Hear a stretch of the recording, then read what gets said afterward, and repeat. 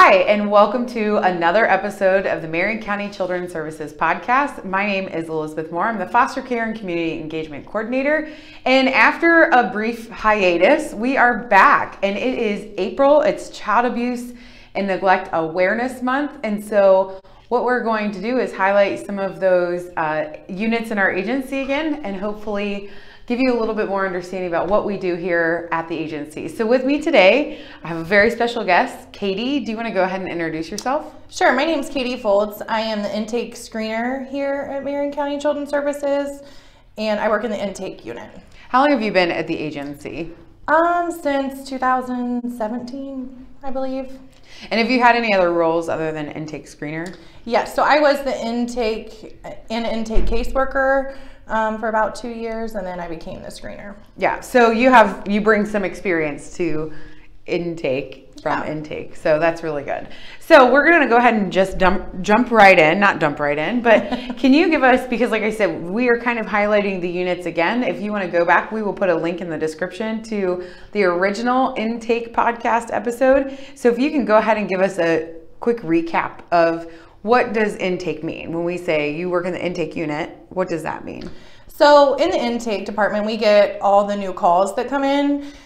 So there's a person that'll take your report, and then the next morning, sometimes we screen during the day, it just depends.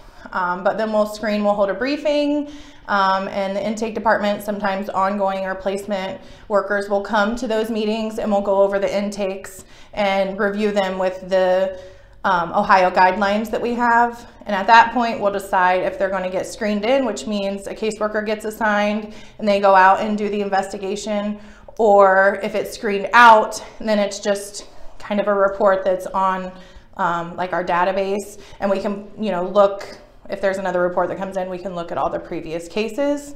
Once a case is screened in, we have 24 hours to make contact with the family. The caseworker will go out, try to make contact, and then they'll work the investigation, and we can have them for up to 45 up to 60 days. And then after that, there will be a decision if we're going to close out the case or if we're going to transfer it for the ongoing services. So that's a quick recap of what intake is. I know it's a pretty intense thing when you're talking about 45 to 60 days. Obviously, like there's a lot that goes into that. And the thing I want to point out is, we actually hold child abuse and neglect identification training here at the agency at least 4 times a year.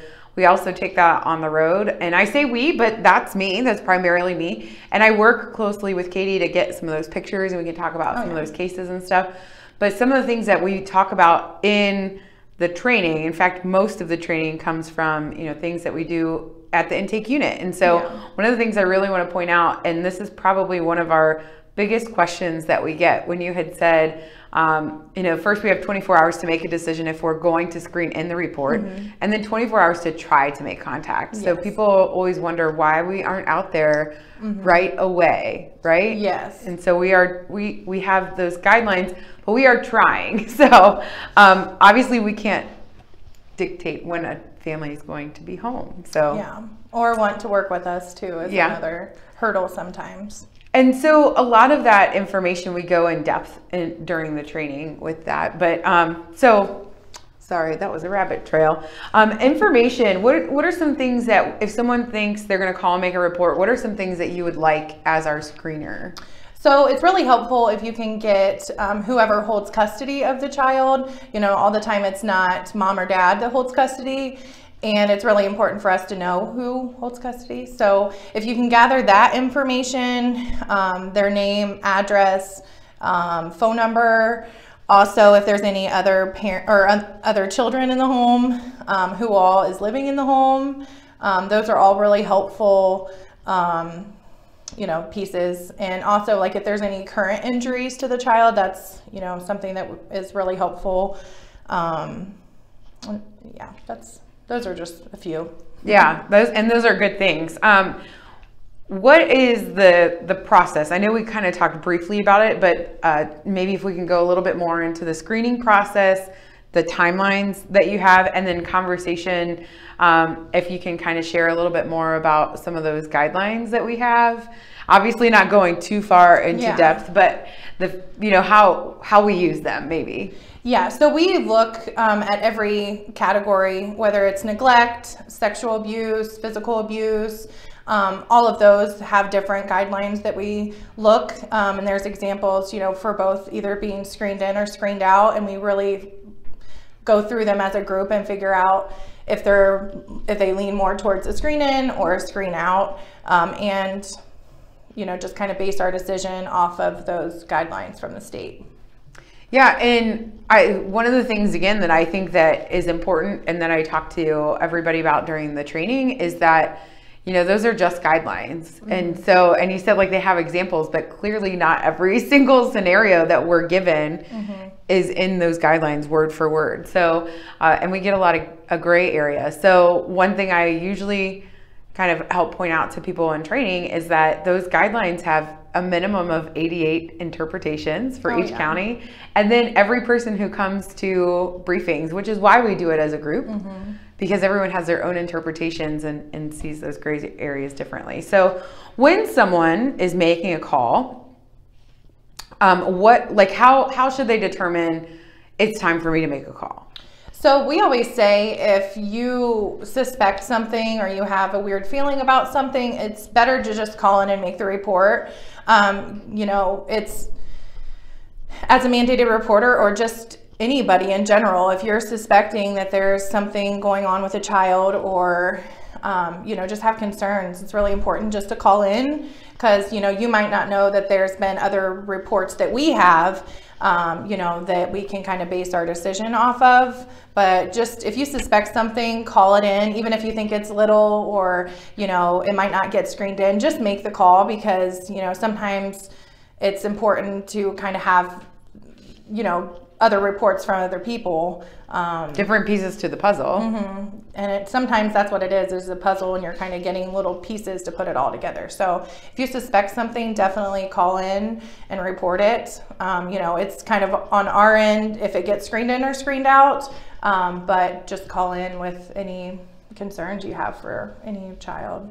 Yeah, that burden doesn't fall on you as a community member to determine if it falls into the Ohio screening guidelines. So and like you said, it helps us to kind of have an understanding of what could be going on. Mm-hmm. But also I think about some of those open cases that we might have, maybe that's not something that would fit the Ohio screening guidelines, but if we're already open with a family, thinking about things, especially this pandemic, a lot of conversation has been around food shortage. Mm-hmm. And so maybe we're already open with a family and it's not necessarily that we want to go out and tell this family, like, you're doing something terribly wrong. Yeah. What we want to do is help, and we want to help fill those gaps. And so if we have someone potentially that we're already involved in, and you as a friend or neighbor call and say they don't have any food in the mm-hmm. home, we're not going out and saying, how dare you not feed your children? We're going to find out, how can we connect this family to resources? And that's, that's something that I've told some of the clients I've worked with. It's not always a bad thing that Children's Services is coming. We're there to help. So,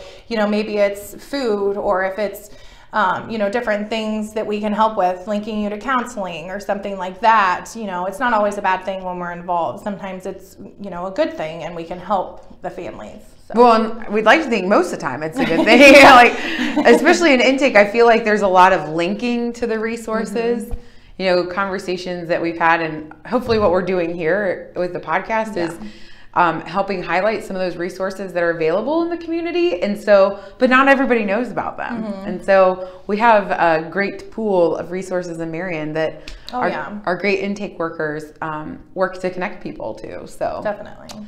Well, it is April. Do you have anything else that you want to add? Maybe you can talk about what do we have going on out front right now? Yes, so April is our Child Abuse Awareness Month. You'll see a lot of blue and a lot of things going on. I'm sure Elizabeth, our Facebook page, but it's just Awareness Month, letting everybody know, child abuse is out there. So if you are suspecting something, just call in, and as a mandated reporter, you are required to call in if you suspect something. So just awareness that what's kind of going on. Yeah, and there's so much, I feel like, especially when we talk about intake, and granted it's probably because my roots were in intake, but I feel like you know, we can go on for hours talking about what you guys do and especially in the month of April, how you serve the community. So, Kaity, I don't know if you've ever watched an episode of my podcast. I have watched some of. So you know that there's usually like a unprompted, unscripted question, right? I have been told, yes. So what I'll do is I'll ask you the question and then I'll talk to everybody for a minute and then we'll come back to you. So it gives you some time to think about your answer. So what is it that made you want to go into child protection? So you think about that. Okay. And then I'll talk to everybody for a second and just kind of give you a reminder that April is Child Abuse and Neglect Awareness Month. It's a great reminder of how you can help protect kids in the community. We will highlight information on child safety during the month of April, usually year round, on our Facebook page. And you can always call if you have any questions. So we give you a lot of reference if you want to call and make a report. But if you ever have a question, if you ever have anything you just want to talk about when it comes to child protection in the community, feel free to give me a call. I will put my information down below, which always makes me feel really cool when I say that. Like, comment down below. I'll put my information down below.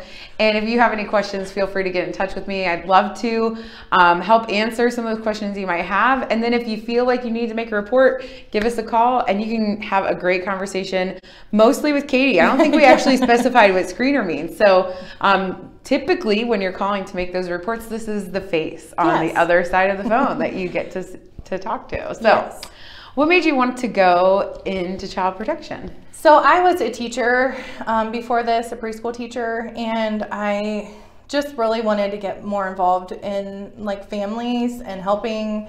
I had a friend that had worked here and just kind of hearing about what they do.